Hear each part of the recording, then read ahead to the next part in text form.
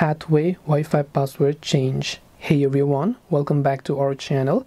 In this video we're going to learn how we can change the Wi-Fi password for our Hathway account, so make sure to watch the video till the end. To change the Wi-Fi password of Hathway router, it's very simple. Open up your browser first and just go to Hathway login over here, right?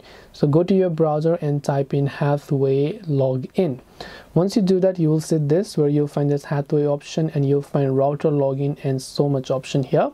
So just go ahead and type in login router or IP address here in this case. So I'll just go ahead and type in login router. Then you'll find the first link, Hathway router login. So tap on that link. Then just go ahead and then log into your IP address by simply entering your respective details over here. So once you enter your respective username and password and then your login, you will be able to simply go ahead and then change the password from that step.